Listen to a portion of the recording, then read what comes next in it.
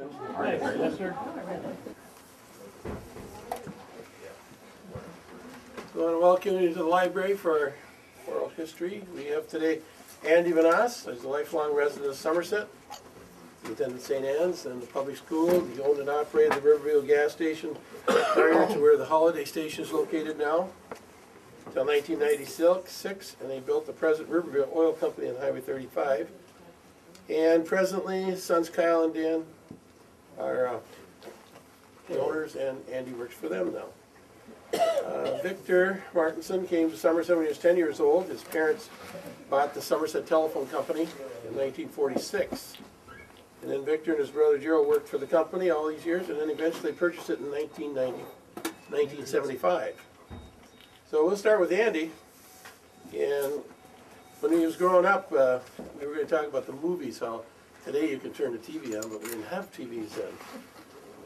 How many of you kids can remember when you didn't have a television? Or the electricity went out, you couldn't watch TV. You did. How long did it go? How long did it last? Oh, a long time. A long time. Well, when I grew up and we grew up, there wasn't any. Wait, there wasn't any television at all. We had to go out and play in the snow. That was our fun. This is the kind of telephone we used. Any of you guys ever used a telephone before? No. Ask about the people behind you. They have. See the hands come up? So there's a lot of us people that had to use a telephone like that. And when you when you got the ring came, and 4 or 5 or 6 other people were on the same line. So everybody knew what you were doing. Everybody listened. That's something. When I was growing up, we started out, this is a picture that hangs in my shop. This is of where the Holiday Station is now. My dad built that in 1931. Now, if you look closely at it, you can see that the street in the front is gravel. The bridge at that time was just built. It was brand new. And this is before I was born. So this is how long that my family has been in the gasoline fuel business and so forth. And this is, we're going to come up forward from here and try and relate to the kids, the boys and girls, of the things that we didn't have, but you do have now, which is very, very interesting. I have some different pictures that we grew up.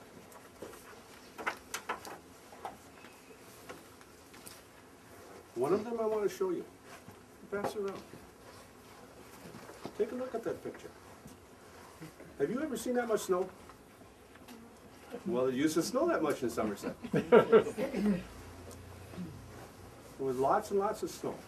And at that time, when they would plow the roads and the streets, you couldn't even see the cars go by sometimes. We had so much snow.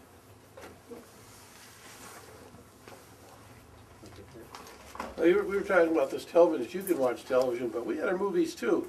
Remember where we used to see them, Andy? We used to go down to the school. Do you remember where the grade school was over here before they tore it down? Yes. Okay. On the side of that school, they had a straight wall. And on Friday nights, they would have what they called the outdoor movies. And we would go there and we would watch outdoor movies for free. And it was projected by a projector on the wall.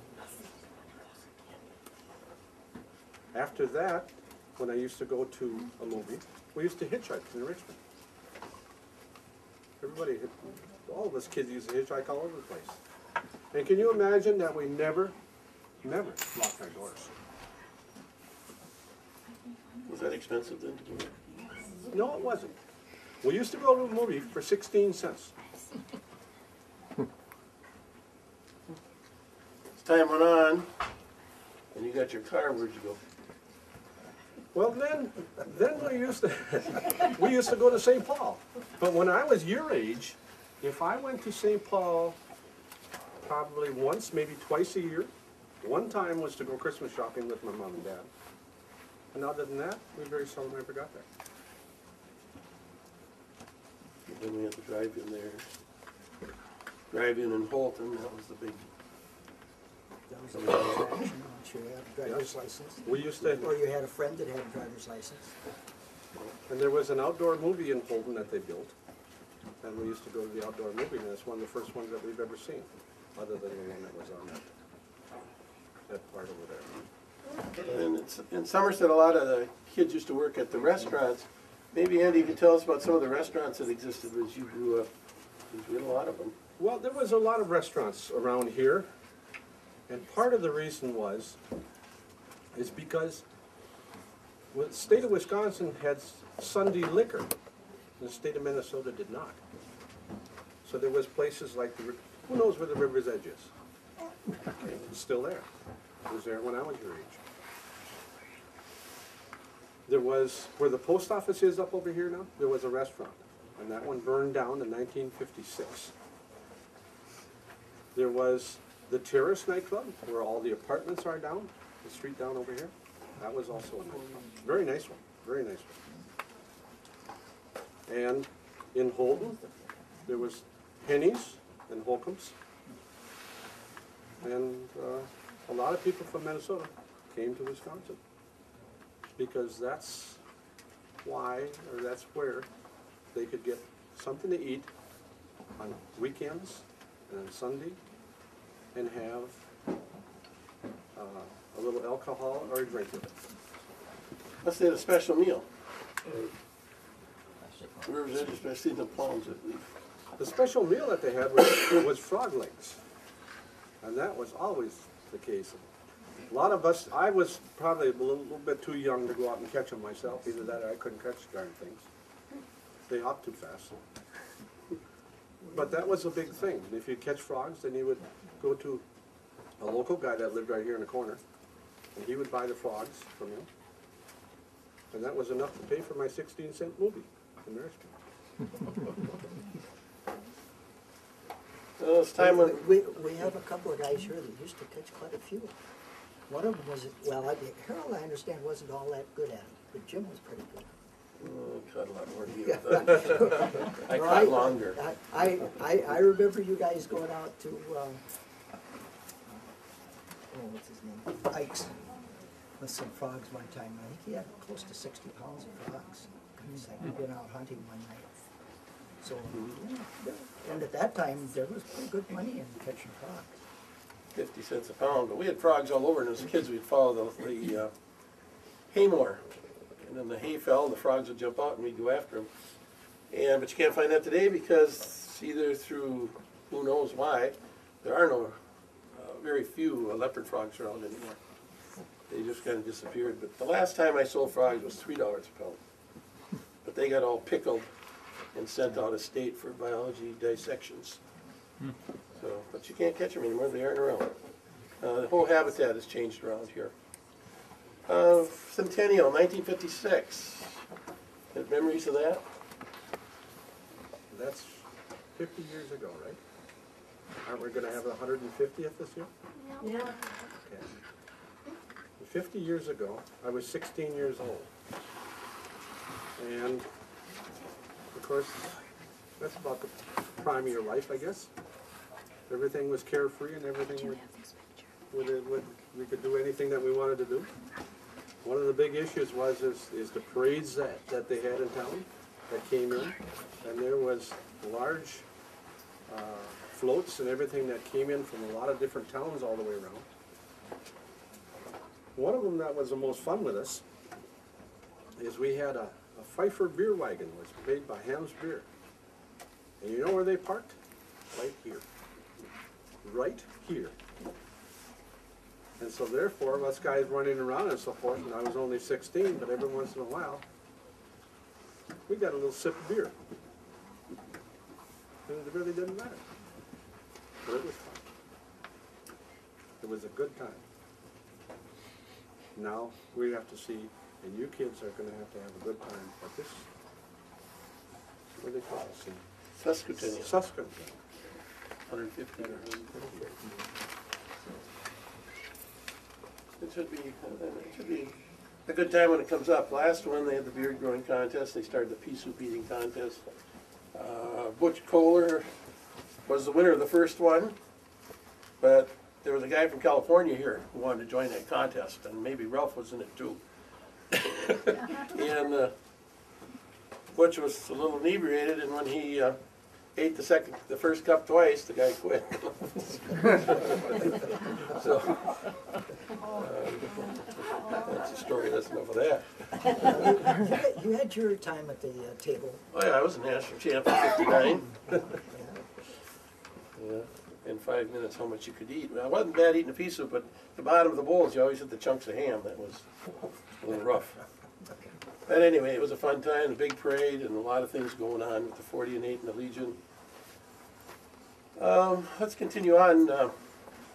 Athletics in Somerset. When we were kids, as being farm kids, I never saw basketball until I got down here in about 7th or 8th grade. And it's a lot different today, and out in the country, in one-room schools, there was no even concern about athletics. Older brothers played, but we didn't do much as kids. Andy, what do you recall about some of that early athletics? Well, when we were young, and we started, of course, like I said, we didn't have any television. The radio programs were some of them were really fun to listen to, and others weren't. So we used to go outside and play all the time. And we would go out and play baseball almost every day.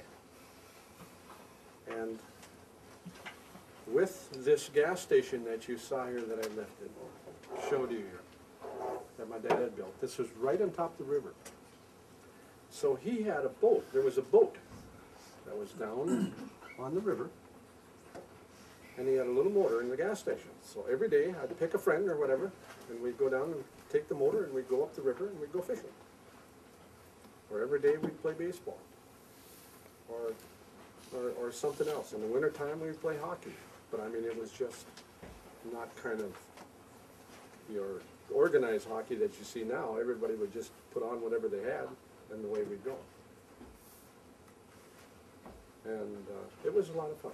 We enjoyed it. I used to have to go over to Victor's house and knock on his door, get him out of bed in the morning, and say, "All right, Victor, let's go." Well, I'll tell you what some of you younger ones have to understand when he talked about a boat is the river was not what it is now, because where the snowmobile bridge now spans the river stood a dam, and so there was 10-15 feet of water in there and a wonderful flowage. Where the dam washed out above that is where we used to swim. That was our swimming hole. And spent a lot of time fishing, especially myself and Dale Seacard used to go up the river fishing. It was some of the greatest northern fishing in the whole world. Really had a good time. But when I was growing up, a little older than Andy, up at St. Anne's, we played football all year round. And it was tackle football. We didn't play touch football. We played tackle. Whether it was a foot and a half or 2 feet of snow on the ground, we played tackle football. And we always followed the high school. And I'd like to mention in '58, we have a couple of guys here that had probably one of the best football teams I've ever seen. Did a great job. Great speed.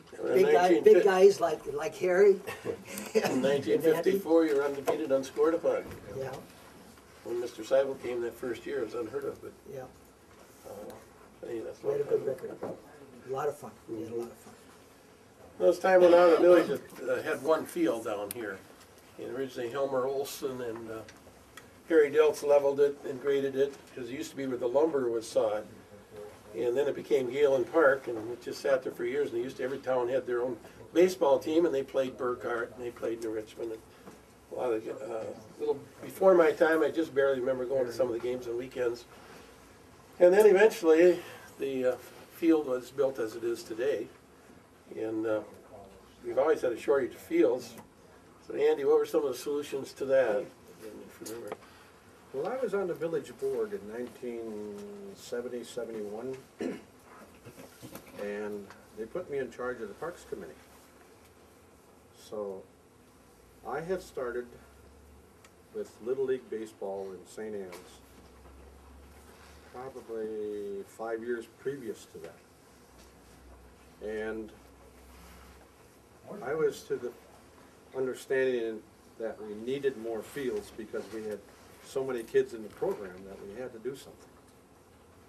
So I brought a proposal before the board to make more fields on St. Anne's property.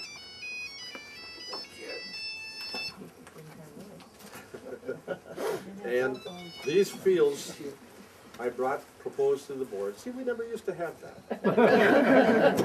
When I was your age, we never had that. Did you tell Harry to turn it off?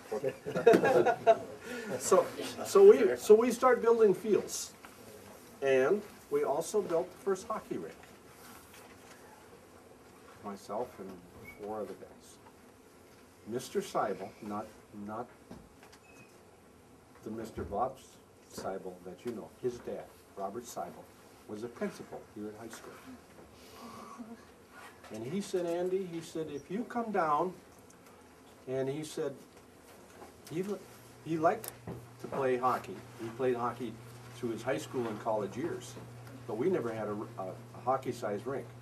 He said, Andy, if you build a hockey-sized rink, I will make sure through the school that we will support it, put ice on it, and maintain it. So I said, okay. So I went before the board, the village board, and some of them didn't really care for that. They thought it was terrible, absolutely terrible, that we were going to have a hockey program in Somerset. But look at where it's gone since then. All the kids that's been in hockey over the period of the years, all the kids that have gone into the Little League Baseball, then after that, the girls came up.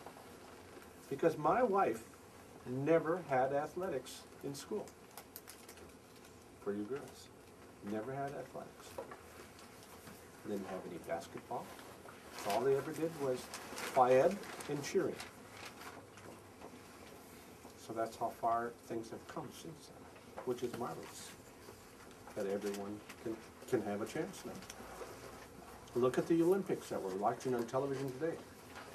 All the boys and all the girls. Everybody has a chance. Another point, Andy. Those fields weren't the first football field. The first football field that I watched football at was actually where St. Anne's School stands right now. That was the first football field. Every fall, they'd go up there with the hay mower and mow the grass down and get some lime out there and lime the field. That's where they played football through the 40s and early 50s. Let's talk about your telephone, Victor. You brought one of these. What can you? Well, there's one behind me. Well, when we came to town, that's the kind of phones everybody had, one or the other. I forgot the crank today, so I can't give you the tingling, but in reality, the telephone didn't ring until you got your ring. But this one is rewired, so if you turn the crank, there should be a crank over here. If you turn the crank, get a tingling. But that's what everybody had. And they were up on the wall to make sure that the kids didn't play with them. And in a lot of cases, they were high enough so that when people talked, this thing was all the way down, and there were a lot of women that had to stand on tiptoes so that, you know, they were mounted. Well, even for me, I saw a few of them where I would have to stand up there. Most of the French women were only 5 feet tall. I know, but they were still talking up to the phone. And of course, in those days, it was not uncommon for people to do a lot of shouting because they didn't have much faith in that. They figured if they shout loud enough, it'll travel further. So, but one of the things that when you had 10, 12 people on the same party line, everybody had their own ring. It might be 2 longs and a short, or a long and a short, but there were codes for that. And of course, Andy had mentioned everybody knew what was going on, but in a lot of cases, women were usually in the kitchen. Most of these were mounted in a kitchen. If they heard a little buzz in there, wonder what's going on, and listen to the neighbor's conversation. So there was rarely any real privacy. What was it called? Rubbernecking. And of course, it doesn't take long before the neighbors knew who the major rubbernecker was. One time the Levertys and my brothers went hunting with the Pratleys up north, and they ended up in the bar and got late and they weren't coming home, so they called my mother, telling them that they had to have an excuse. They said, Stuart's lost. First thing you know, people are calling up, how's Stuart? They find him. Word didn't take long to spread. But interesting, probably some interesting facts about the telephone company is it was actually started in 1910 by the Richmond Telephone Company, but it was a separate company. Then it was bought about 1917 by 3 gentlemen from town. The first office was in the vacant lot between what was the coffee shop and Sue's Hair Design. That burned down, and they moved it to above what's now Ann's Cafe. And it was there for a few years, and then it was, what they did was, the house that stood previous to the pizza place here in the corner was sawed in half and moved over to the other side of the lot, given 25 feet of length, jacked up, and new foundation put under it, and that metal siding building is the original building. The back half was added probably 47 or 48, but the original was only, what, I think 16 by, can't remember exactly, 16 by 30 or 40. A very, very small building. When we came to town, we had 6 people living in 2 rooms downstairs. In the front part was the telephone office, and then the rest of us slept upstairs. How many Interesting. telephones were here in 1946? Well, when the folks came, there were 150 telephones, telephone lines and telephones, basically one phone to one line. There were a couple of places in town that had extensions, but those were rare. And my dad put in 75 telephones the first year he was here, so it was in pretty bad shape. How long did it take to drill those holes as you went out in the country? Just, We didn't drill them. you didn't drill them? No. We used a long handle shovel, 9-foot handle on a straight shovel, and what they call a spoon. It had a little hook on the end, and you had to dig the holes. And 3 foot for a 20-foot pole, 5 foot for a 25. And those are fun, climb the pole. And when you ended the business, how many phones did you have? Around 850, somewhere in there. And when we sold in 97, there were, what, 21.5 right in that area. You know, the days, the Plord Hardware and the restaurants, a couple gas stations, that was about it for businesses. And then when the 60s, Molten Irrigation came in and We forgot, Well, we had Jake's Barber Shop, Jake's we forgot, Barbershop. we forgot the bars in town. Well, the restaurants and bars, the bars. and were the main businesses. So then, Originally, Ben's was across the street in the Plord building, which is now a parking lot. but things have really changed as far as the business in the town here, in some ways. But the business park up in on the outside of Somerset now was started in 1970. Andy, can you relate to that business park? It was actually about,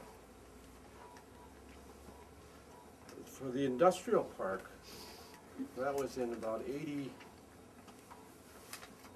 86, 87, that we developed that. And there was probably about 5 people that were most instrumental in developing the industrial park. It was financed through a TIF district, which means a tax increment financing. And I had purchased some land from my father-in-law, and we developed that along in with the park. The rest of the village bought land from the Lemire family, and that's the original park that was put in there. Now, the development of that park was very unique at the time because the state of Wisconsin wanted industry coming into the state. And they basically were trying to reach out from the state of Minnesota because the state of Minnesota had such high tax laws on it. So when we bought that park, of course we bought the land, did the development, put in the infrastructure of it, the sewer, the water, curb and gutter, streets, and put the park up for sale, or the land for sale. And it depended on the business that wanted to come in and how many acres they wanted to buy. Well, it became very competitive instantly because all your villages and all the towns wanted businesses to come in for job creation. So I suggested that even though that we had all of this money invested in the park, is to sell it for $1 an acre. And everybody thought I was crazy.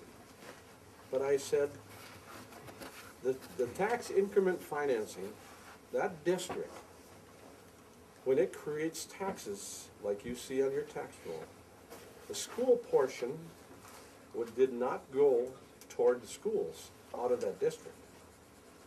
The school portion went back into the district to pay for the infrastructure that was designed into that industrial park. But the state had to subsidize to the schools the amount of tax dollars that would have generated from day one until it was paid for. So if you got enough industry and people coming in and jobs created within a 5-year period, all of a sudden the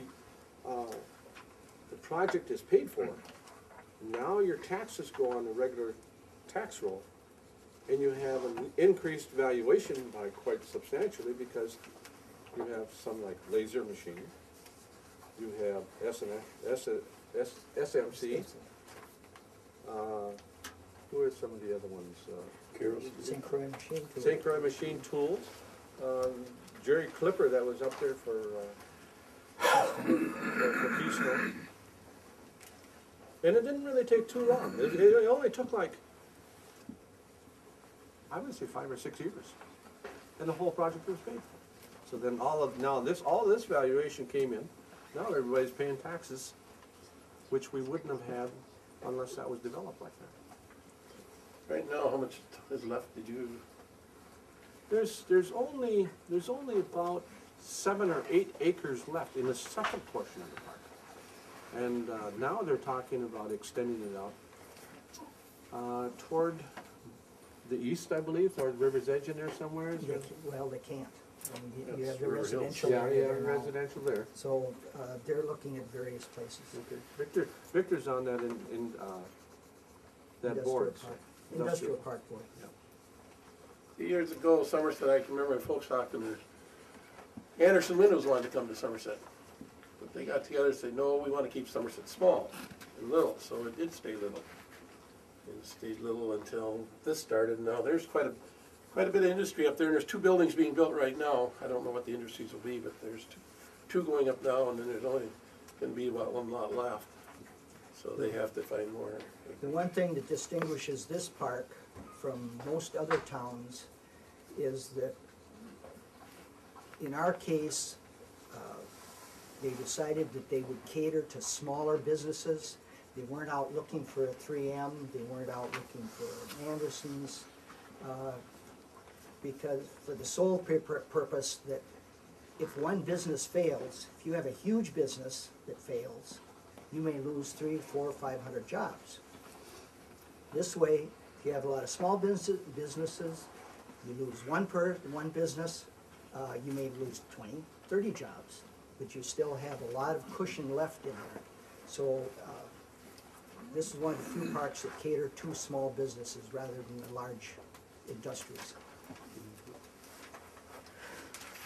Any questions from the audience?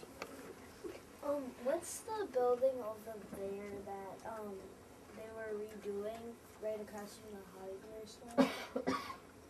It's the white. Yeah, the white. The old town hall. Oh, the old town Oh, hall. the town hall. Oh, yeah. That's the Somerset Township. Okay. Now, that is where they, you know where they are now, where the fire department is and everything? That is their offices, and that's what they had for many, many, many years.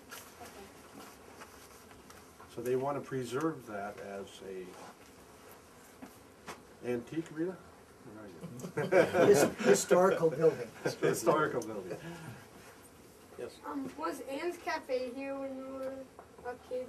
Ann's Cafe was, That came later. no, it was here when I was here. We had the Belle Isle. Yeah. Yeah. No, I don't remember when the Ann's Cafe I'm came. not sure exactly when that, but that has been, I think that's been a cafe for a long, long time. One thing Andy didn't mention when he was a kid, all the extra fun they had was, used to be a dump where Float Ride is, right across from where Andy used to live. And they dumped everything in there. Everything went in there. Nobody saved anything. So one of their pet things to do was what? Well, everybody in the towns, in the township or the village would come over there. And of course, the place was infested with rats. And I'm talking about big rats. They're that long plus the tail. And they lived down there in that dump. And so people would come down and they would probably, if they had from the farm a dead calf or something, sometimes they would throw it in the dump. And then all of a sudden the rats would go in there and feed on that. Well, people got the idea to go down and start shooting these rats because they didn't want them all the way around. And then everybody would come out and shoot rats. And I used to live right across the street. So I kind of had to duck once in a while to make sure that everybody was on the up and up. And when you have a lot of rats, it attracts big snakes. What kind of business did your grandfather have, AJ? Didn't he have a livery stable at one time? Yes, they also had a store. Yeah. But that is a picture that there's even horses there. So that's way before my time. My grandfather, AJ, also owned Bass Lake Cheese Factory at one time. And so he was in business all his life. My dad was in business for himself all his life, and I've been in business all myself for all my life. So it's the same thing as if you had a family farm and your grandfather owned the farm, and then your dad owns the farm, and maybe passed on to you someday.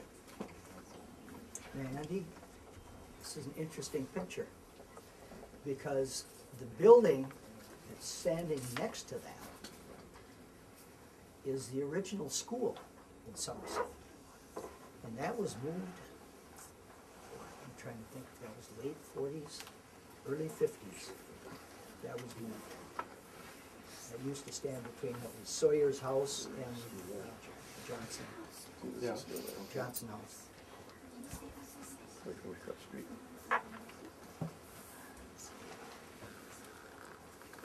I remember them jacking it up, This is the apartment house right down there. carrying it out of town. And I can't remember the exact years. Pardon? Wait, all I know is that somebody northeast of town bought it and turned it into a granary. Was that cheese factory your grandfather's in town? No, Bass Lake Cheese Factory. Okay, was there one in town? Yeah, there was, right? The warehouse, the telephone company's warehouse right now stands on exactly the same site as the original. Where Benner's wood Ben- mill. Benner had a Grandpa song owned that that one one too? afterwards. You own that one too? I don't know, Jim. I don't think so. I don't know, but I'm not sure. Okay, any other questions?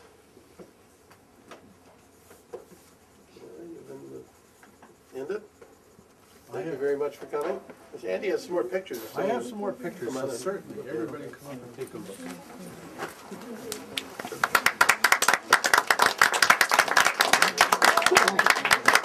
No, they had a boxing team in Somerset either.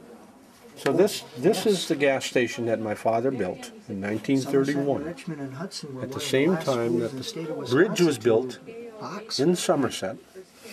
You know, boxing was a big thing back then. Is this the St. Anne's in the He was a hell back of a there? good boxer. He had all the reflexes in the family. What is this? Is this St. Anne's Church? That is the St. Anne's School, Oh, the over the school. top of the gas pumps. A little bit. About Gerald's height. About And 5'10". these two I remember him. He just, cabins here you know, he was belong he to could block the you know, hotel, classic Shays boxer. Hotel, and they rented those out What year did he for die? people that would stay in the Wasn't a cabin slinger, and go fishing in the river in the summertime.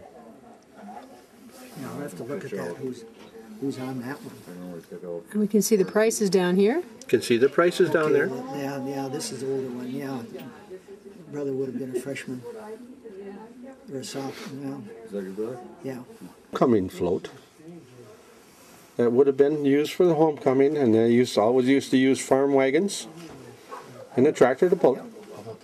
And if you really look back here, this is a 1956 Oldsmobile parked behind it. Of James Vanasse, which is my oldest brother, who was killed in action in World War II. He was killed in Germany after the Battle of the Bulge and the liberation of Paris, France.